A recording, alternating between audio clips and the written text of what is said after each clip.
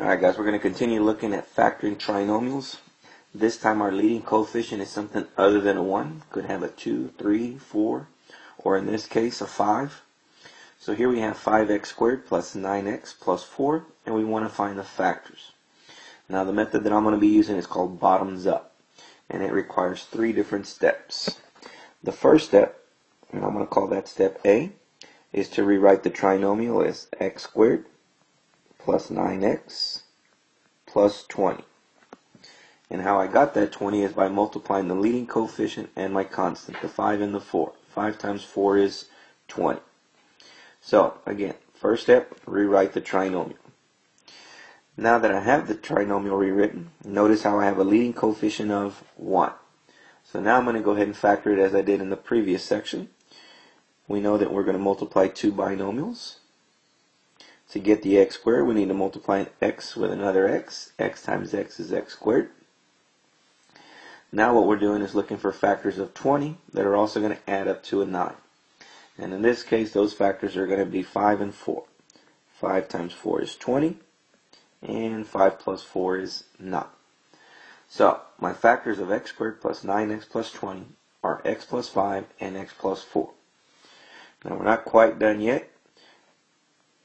What we're going to do next is take this 5 and 4 that we've just found, and we're going to divide it by 5.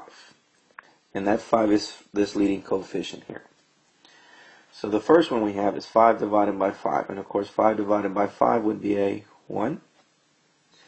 Now if I try and divide 4 by 5, I end up with a decimal. And I don't want that. So what we're going to do instead is we're going to bring that 5 up in front of the x and making this 5x plus 4. And this is why we call this the bottoms up method, because that bottom number is coming up in front of our variable. Therefore, my factors of that trinomial are x plus 1 and 5x plus 4. Again, if I were to multiply these together using some distributive property or FOIL method, the answer I would get is 5x squared plus 9x plus 4. Again, these are the factors. Alright, example number 2. We have 5x squared minus 6x plus 1, and again we're looking for the factors. I'm going to be continuing looking at the bottoms up method. First thing we're going to do is rewrite the trinomial as x squared minus 6x plus 5. Again, that 5 is coming from multiplying the leading coefficient and the constant, the 5 and the 1. 5 times 1 is 5.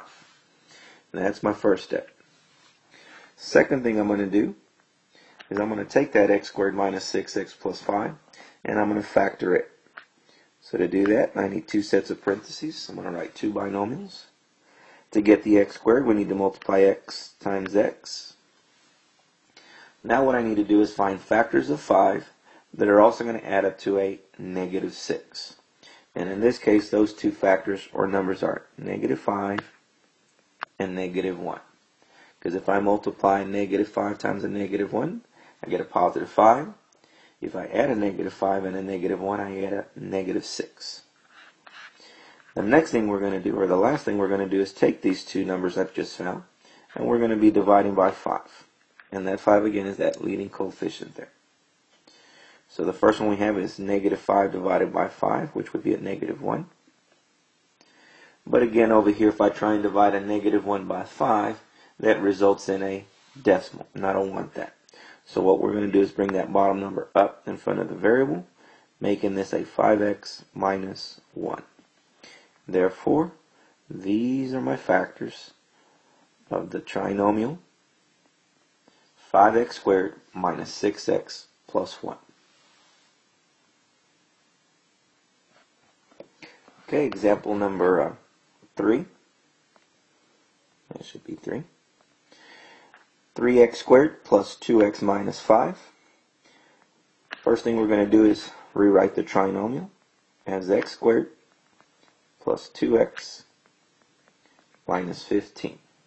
Again, negative 15 is coming from multiplying the leading coefficient and my constant. 3 times negative 5 is negative 15. Now I'm going to go ahead and take this trinomial and factor it out. To get the x squared, we need to multiply an x times another x. Now I'm looking for factors of negative 15 that are also going to add up to a positive 2. In other words, what numbers can we multiply together to get negative 15 and are also going to add up to a positive 2? In this case, those two numbers are negative 3 and positive 5. If I multiply negative 3 times 5, I get 15, negative 15. And if I add a negative 3 plus 5, I get a positive 2. Now what I'm going to do is go ahead and take these two numbers that I've just found, divide them by 3. Yeah, that's that leading coefficient. Negative 3 divided by 3 would be a negative 1. Over here, if I try and divide 5 by 3, that would result in a decimal. So we're going to bring that bottom number up in front of the x, making this 3x plus 5. Therefore, these are my factors of 3x squared plus 2x minus 5. Again, if I were to multiply these together, the answer would be 3x squared plus 2x minus 5. Alright, let's take a look at one last example here. 5x squared minus 7x minus 6. First thing we're going to do is rewrite this trinomial as x squared minus 7x minus 30. We're multiplying the 5 times the negative 6 to get that negative 30. Now we're going to factor this trinomial. X times x is x squared. Here we need some factors of negative 30 that are also going to add up to a negative 7. Alright, so here we're going to use a negative 10 and a positive 3. If I multiply negative 10 times 3, I get my negative 30. And if I add my negative 10 plus 3, I get my negative 7. Last thing we're going to do is divide that negative 10 and that 3 by 5. That's that leading coefficient. So negative 10 divided by 5 would be a negative 2. And here if I try and divide 3 by 5, that would result in a decimal. So instead we're going to bring that number up in front of the variable, making this 5x plus 3. Therefore, these are my factors of 5x squared minus 7x minus 6.